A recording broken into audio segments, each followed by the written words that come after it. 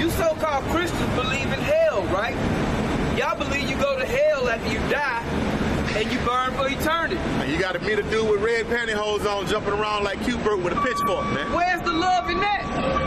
God obviously don't love whoever he sent to hell, right? Or is that love that he sent them to hell? It don't make your own wine, your own belief don't make no damn sense. Come on, no sense, baby. Oh, no, long way, Go ahead. Amos 3:1.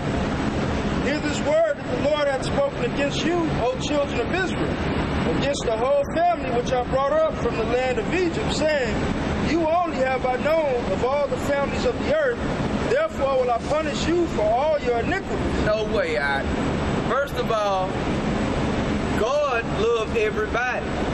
And everybody is equal, right? We're all God's children. We all God's children. Read that again, brother. Amos 3:1. Hear this word that the Lord hath spoken against you, O children of Israel. Everybody. O children of Israel. The whole world. O children of Israel. The children of Israel. You so-called Negroes, Latinos, and Native Americans. Hear the word that the Lord has spoken against you. And let's see if it was let's see where we get the love out of here. Go ahead, Against the whole family which I brought up from the land of Egypt. Right. Out of the house of bondage. Go ahead, bro. That's right, brother. You only have I known of all the families of the earth. Wait. He only knew Israel? Out of all the families of the earth? Well, what happened that God so loved the world? Uh-oh. Houston, we got a problem. Got a problem. Dilemma here now.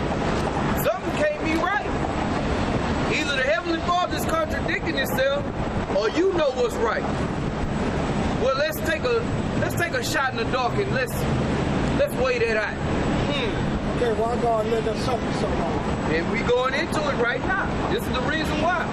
Go start back from the top, It's about Amos 3:1. Hear this word the Lord hath spoken against you, O children of Israel, against the whole family which I brought up from the land of Egypt, saying, you only have I known of all the families of the earth. Therefore will I punish you for all your iniquities. Right. Because we transgressed. We went off. We didn't keep the law. We come out of Egypt. Shit, what did our people do? They built the calf. They start worshiping idols off the bat. After they just witnessed the Most High part the sea, something that never been done before. They just witnessed it. So you're saying the blood of Christ is not real? No, the blood of Christ is real. Because the New Testament is talking about the atonement of Christ. For who? For who? For who? For who? For who? Get Romans 9:1. Let's see. Let's see if what you're saying is true.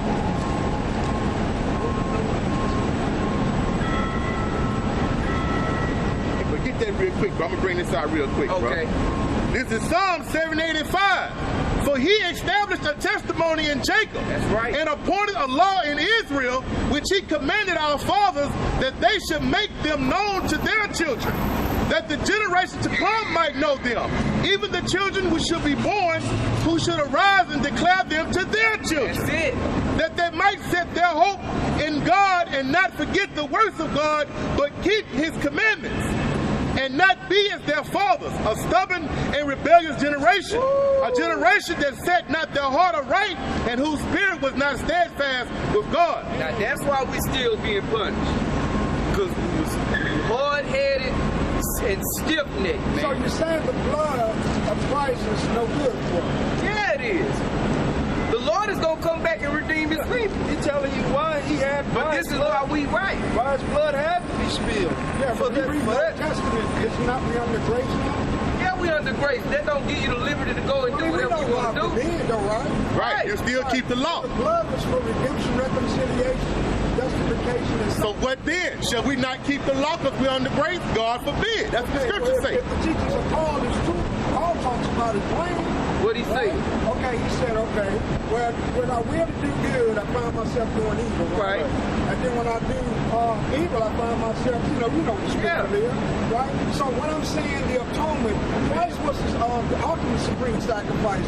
For who? Moses can do it. For who? People have thought whoever, according to Romans 10, 9 and 10, right? Whoever, if you confess with your mouth and believe in your heart.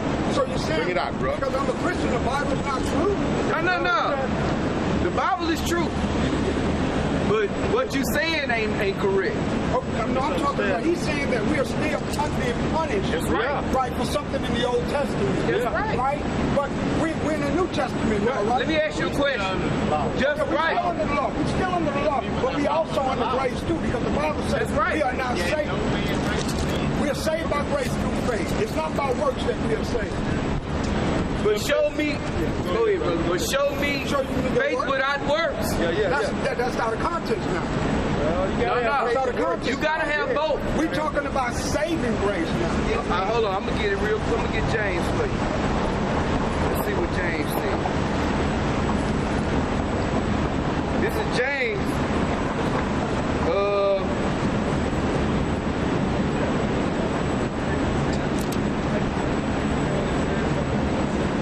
This is James 1 and...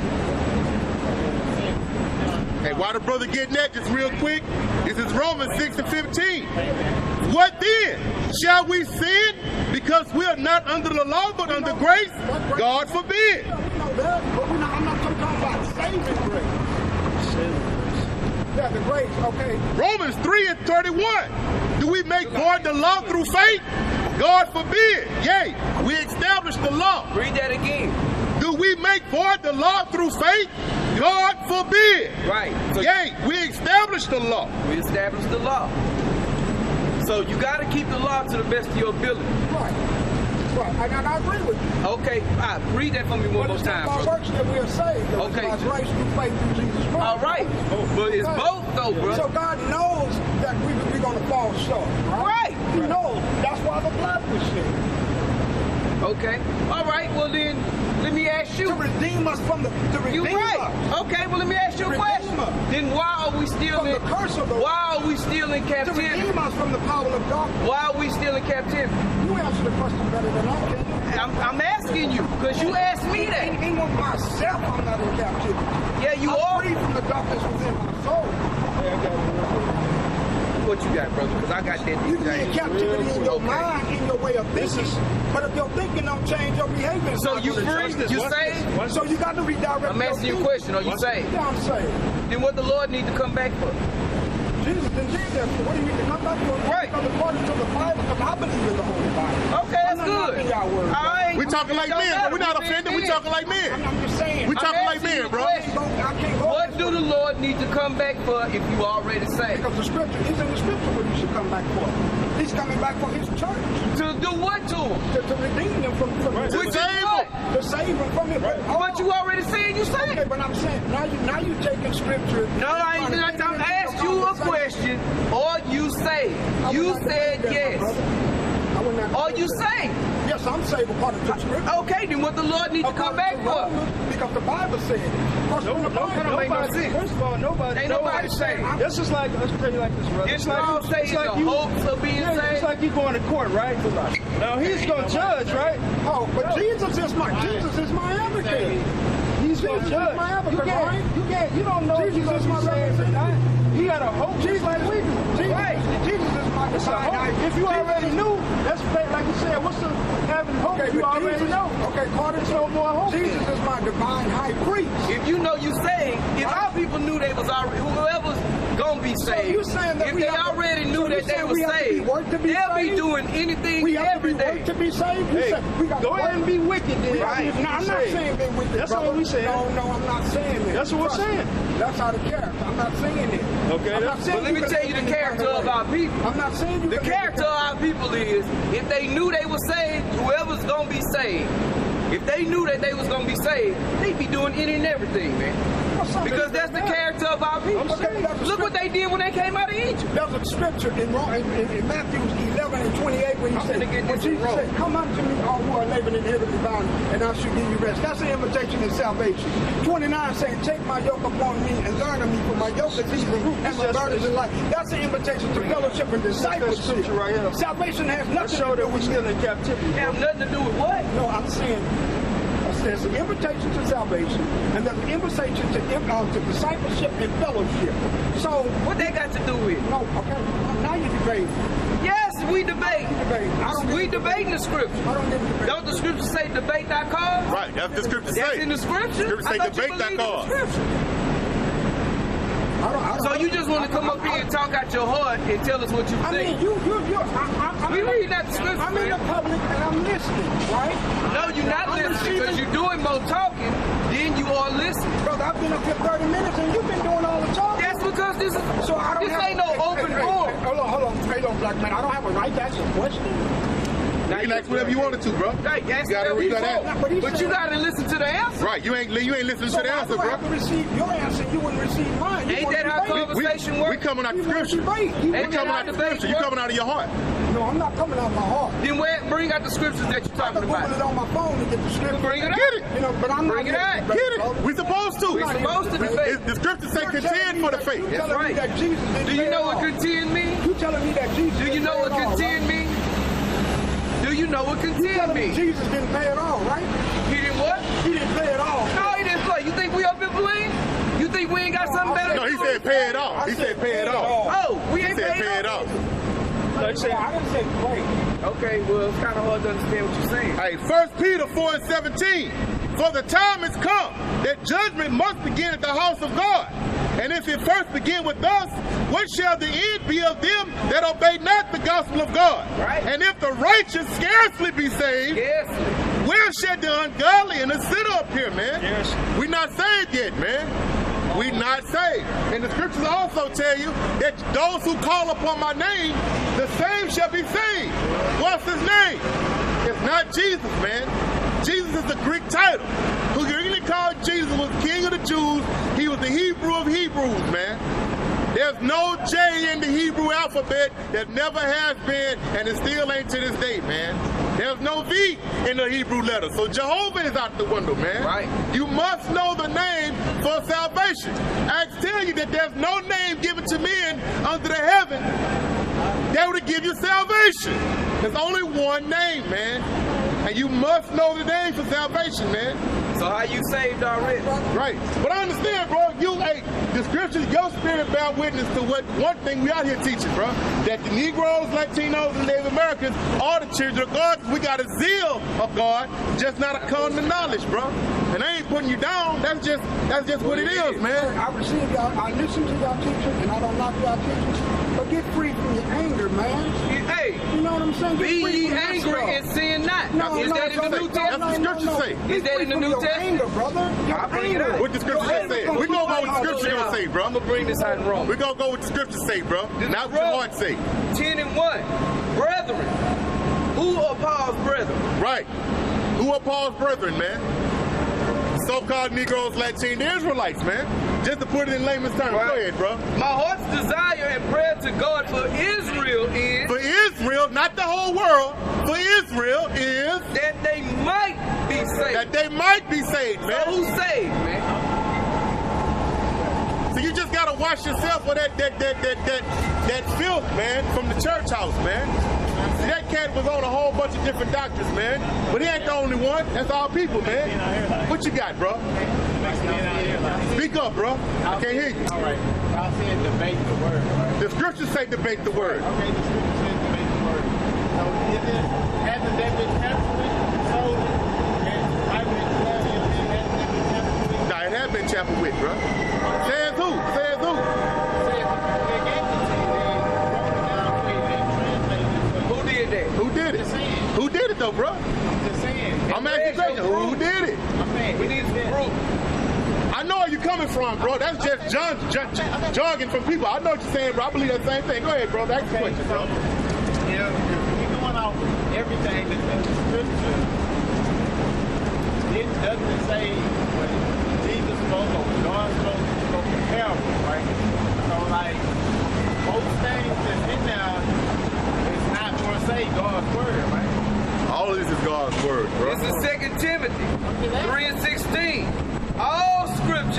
given by inspiration of God. Just some of them. All scripture. Just 1 or 2 chapters. All scripture is given by inspiration of God and is profitable for doctrine, for reproof, for correction, for instruction in righteousness. Read that again. He didn't hear it all. He was talking. Wait till 2 Timothy 3:16. Listen. All scripture is given by inspiration of God and is profitable for doctrine, for reproof, for correction, for instruction in righteousness. What's the last page say? The last page of what? They say if anything is going to be taken to them, when they say if anything is going to be taken or removed from these scriptures, it's going to be added to the fire here. That's right. That's right.